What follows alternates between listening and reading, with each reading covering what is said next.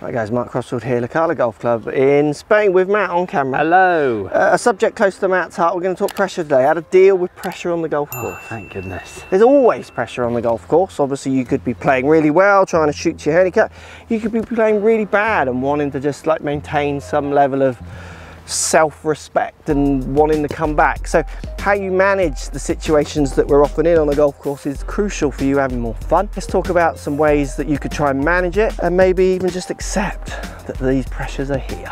First point then, Matthew, pre-shot routine. So this is our first tee shot and it's going to be a tough one today because it's really slopey and it kind of disappears off to the left. I want to go for a routine where I get myself comfy, that I know what I'm trying to achieve in my movement. I also want to go through a routine where as I'm doing it, I'm visualizing shots which we'll come to. So my pre-shot routine is really getting me kind of mentally prepared to know as best as I can with the variable what come out is going to happen, and it's going to be the same on this first tee as it will hopefully to the 50th, the 17th, the 18th. Yeah. Don't take extra practice swings on the first. You should be doing that in the net or on the practice ground. Don't let the pressure of the first tee stop the kind of system that you're using to get the best out. So good pre-shot routine, whatever that is. So I've done my pre-shot routine, I'm stepping in and I'm trusting everything that went before, and now the variable that comes out, I'm just going to go with it.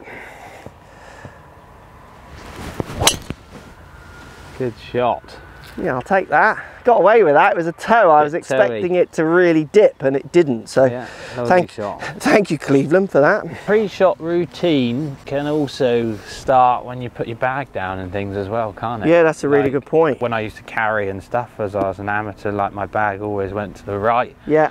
I'd always then grab my rangefinder, get the yardage, put that back, pick my club, or look at winds and stuff first, pick my club, then go 2 practice swings, think about the shot, what I want to do, and then I'm into my shot. Yeah, and the other thing I used to do, which I liked on a pre-shot routine idea, was I used to, I would like to watch the first 2 tee shots. So if I was going to the first, yeah, the 2 groups in front of me, at least I want to watch them go. So I would make sure I get to the first tee 20 minutes early. Yeah. Because sometimes you hit shots and like there's wind that you know, but it gets above the tree and the ball really goes. And I start, oh look, that's moving more than he thought, and I thought that's bouncing off. I'm aiming now a bit further up. So I would learn from them. Yeah. Great shot.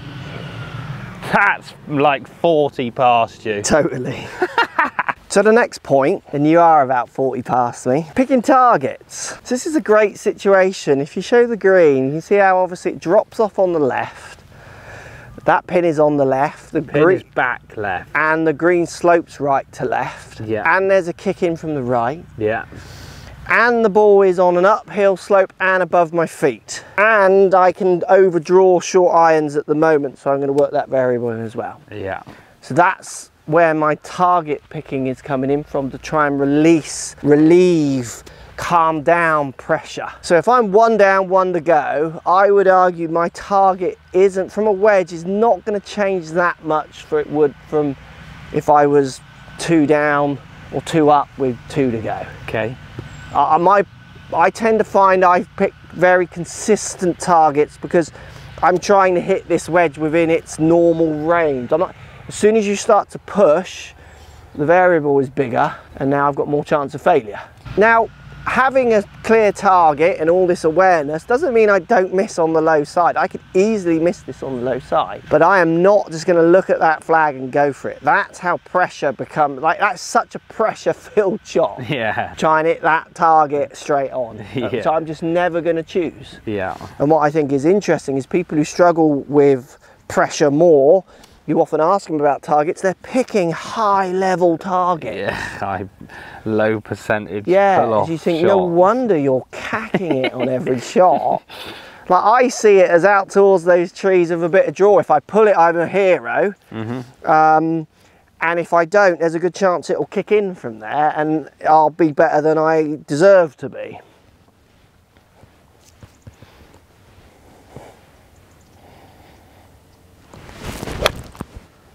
A little skinny, but it's all good. It's out to the right. So the strike has let me down. And again, this is the point of having low pressure targets. That's a pretty rank shot with a wedge. That the pin is not making that carry and coming up short. So I've got the pressure's coming from the variance of shots you hit. That's one of my high variance of shots. So that's one of my worst wedge strikes. Yeah. But I think that made it onto the green. I think that's probably middle of the green. Yeah. Yeah. Relieve that pressure, pick sensible targets and keep to them.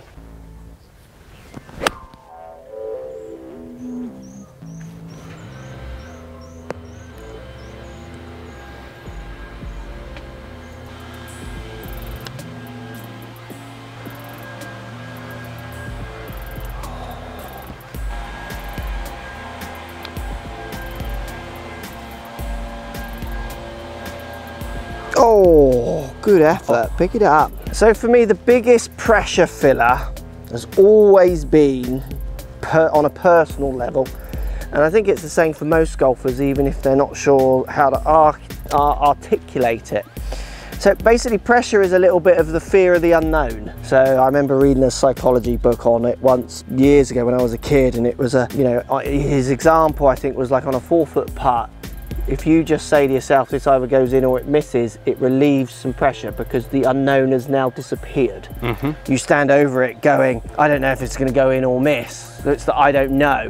But if you just say to yourself, this either goes in or it misses. Yeah, it's fact. It's like, that's all. It's not I don't know what's going to happen. It's that you make it, what's going to happen is so obvious. Yeah. So if you think about it in relationship to this shot. So if I've hit enough wedge shots, I've got a wedge in my hand and I can predict with some regularity what shape shot I'm going to hit here, relating to picking targets. It allows me to feel less pressure. If I stand on this tee and I don't know what's coming out, I'm going to fat it, fin it, block it, pull it, that's when I'm going to feel really nervous and anxious. So the thing is, lots of people watching this might think, well, that's just obvious, because obviously we know that's what makes us feel most uncomfortable. But what I then see is that the better players tend to work really hard on every loft club they have to work out some patterns, so they work out their percentage. So for instance, I've probably got an 80% chance of hitting a little draw with this wedge. It might not come out, there's a 20% chance it won't, but I'm going to play that 80% chance. And that's gone straight to a little yard draw at the most to the left. And if I kept it, I don't know if that's long enough or not. Yeah, that's just past the pin, that's all good. So if I just keep hitting that shot again and again and again, I'm now going to try and aim a bit more at the right. You know for a fact, if you wanted to feel less pressure, so you kind of don't, you're here for the fun. If you wanted to feel less pressure, you would work harder on knowing what's coming out of each club. Absolutely, and I also think though that better players are better at working out as they're going as well. They don't even have to go and hit 100 balls at the range.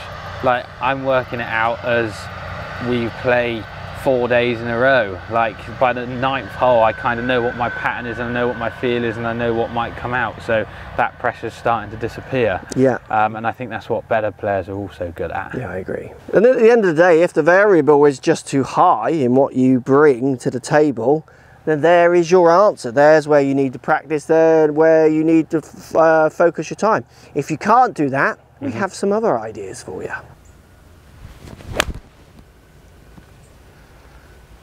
So let's think about expectations. That's a big killer in the old nerve jangle area, is it not? Yeah, definitely. If we call your putt about 8 foot, in the comments down below, what's the make rate on an about 8 foot putt on the PGA Tour, playing on some of the best surfaces, some of the best putters, golfers in the world? In the comments, from around 8 foot, what's the make rate about on the PGA Tour?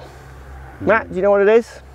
It's around 50%. I think it's around 50%. So basically this putt, you're making half of them if you're very good. If you're very good, world's best greens. And we've hit wedges into this green. Yeah.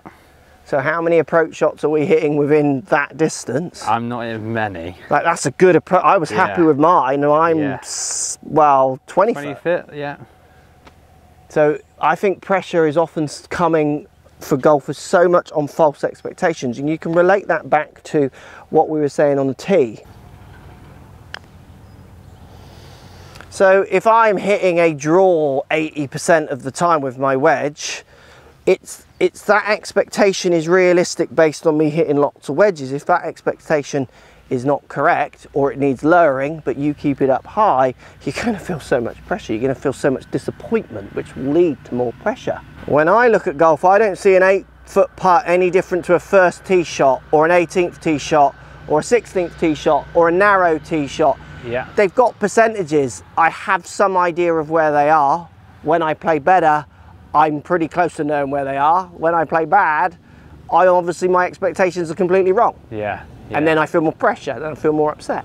Because I guess it can work in an opposite way as well, can't it? Because as I get closer, this percentage is going to go up, puts maybe more pressure on you if you feel like you shouldn't miss.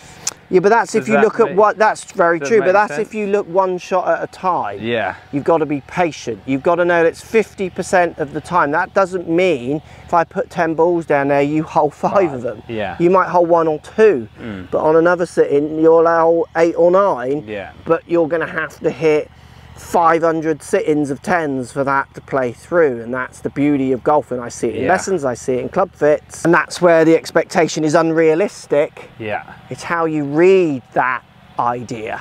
I know I hit 20%, 80% draws, little draws at the moment with that wedge, but I know I could hit 4 over pulls or pushes in a row. But do I change on that day? Well, possibly. Or do I just commit to my data that I know will play through in the long run? Well, with a wedge, I'm just going to keep, it's going to come back, that wedge. It's going to start drawing. 50-50 in the comments down below, in or not.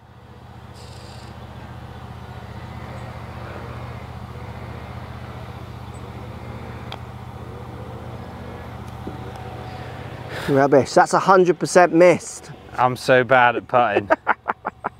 So the last point, and this is something you'll need to work on, because I don't think it's something that naturally comes to lots of golfers, is having really strong visuals before you hit your shot. So actually visually picturing the shot in your mind. It sounds like such a cliche. Understanding where, you know, if I hit this drive how I want, it's going to go, if you show the fairway up here, it's going to go out towards the right and just draw towards those bunkers, and I feel I'm going to take it quite close to them. I've got a real strong... You're very pinpoint as well, yeah, aren't you? And it's like a putt. Like I see it as clearly as I would see a putt if I was putting well. Yeah. And I relate clear visuals to my chipping, which has been wobbly and still can be. I have a little bit more visual now, but at the height of me worrying about how I was going to strike it, feeling pressure, the strong visuals of the shot just disappeared, and I had to work on trying to bring them back. Yeah. Because my strong visual was so focused on this, like, is it that or what's happening, that I would then chip and look up and think, oh, that's just not even on the right line. Yeah, weight's wrong. Yeah, and I've hit that generally too short. Struck it good, but it's 10 feet short, totally. Or whatever. So, and it made me realise, and it does as I work with more and more students, just if you lose those strong visuals, the pressure is just so increased. It's like the intensity of inwardness far outweighs what you need to be focusing on, more of almost like a target band. So these are things you should be working on, and you can work on these at the range. I like, when I used to go to the range, I would aim towards boundaries of the range and try not to hit them, like put that added little focus on direct visuals of not hitting that fence or that bunker or that tree line, those kind of things. So there are things you can practice, and I think often post in the comments below, do you practice them, yes or no? I think lots of people don't. And the easiest thing to not practice them is because you don't feel like you can pull them off. Yeah. But then I see that as a never-ending circle of doom. You've got to prepare for decent shots, be aware of bad ones a little bit. So I can visualize this shot. If I can pull it off or not, I don't know, but I'm very clear going in what I'm going to do or try and achieve, and I think that also allows me to know then if I've achieved it or not, if that makes sense. Yeah.